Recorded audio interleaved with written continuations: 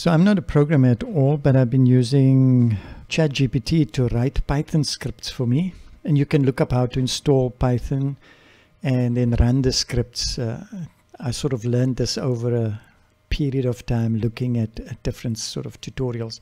But I come from the old school where we used to work with DOS, and I used to work with DOS prompts. So I kind of know a little bit about, the DOS prompt and that. And I know there's a bat file, which is a .bat, which runs and is executed. So what I did was I wanted to write a batch file, and let me show you what I asked for. So I asked the program to create a windows.bat file, which is a batch file, which you can search for going %temp %, filling it in the search command. You can just go %temp %, and it will open up the folder where all the temporary files are. So I wanted to get to a point that I could do this automatically, because you can click it like this, select all these files, press delete, and then it will delete. And those files it can't delete, it will say you're not allowed to delete it because those files are still being used by the system.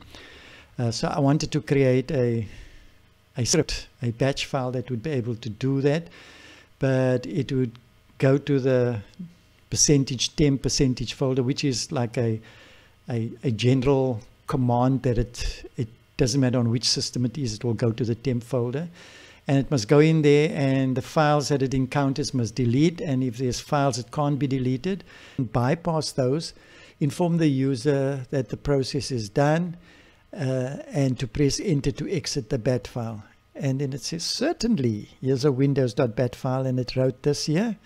So what we do is it also gives you instructions of where to put it, but pretty much you take a text document. So you'd go in my case, I just do Notepad, and we'll take this, copy it,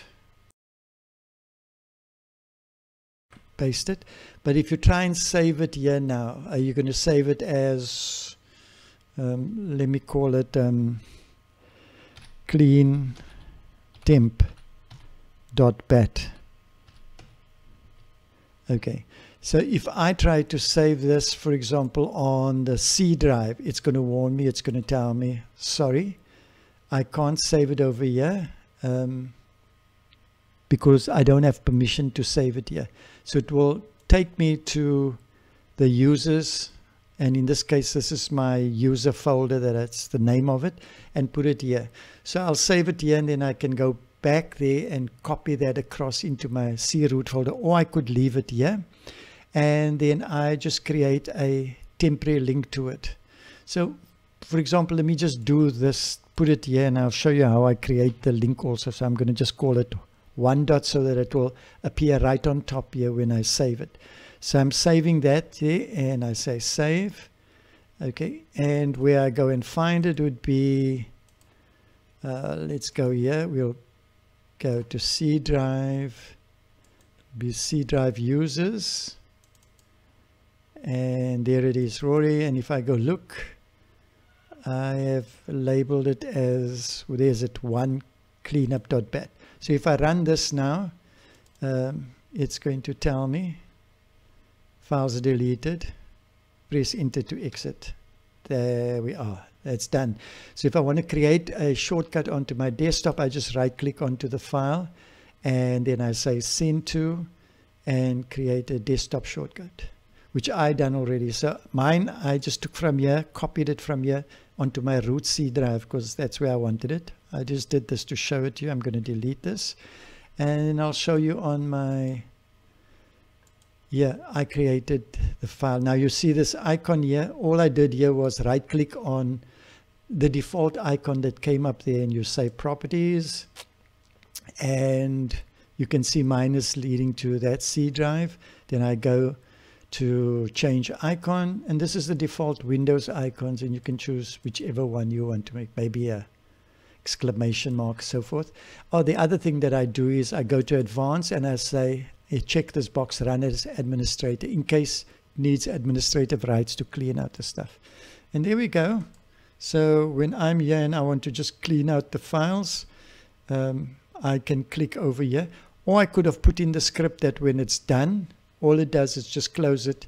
But I just want to have acknowledgement that the process has been done. So I can instruct it to give me other sort of notifications. But I'll double click on this, comes up, says press enter. There we go, clean up there. The key behind this is I wanted to show you how cool it is to use ChatGPT to help you with a little programming script. And I am far from a programmer. So it writes the script for me. And of course, I've got quite a few other Python ones that really help me with, especially with Excel spreadsheets that's got a lot of mixed data in it. I go through it, but I write it segment at a time with a script going to clean it up. So when it comes now to processing all those Excel files every month that I get for a client, it just goes in, clears them up, and I kind of just logically work through the request and we build it up like that. So maybe you can find yourself getting into some kind of programming. I stick to Python. This is not, of course, Python. This is just a batch file, but I stick to Python because it's a really sort of a useful language, because it's used almost in so many places. It's also used with AI and those sort of things. Okay, so hopefully you get merrily on your way creating your new scripts and making your life so much easier. Have a fantastic day. Be blessed, and shalom to you.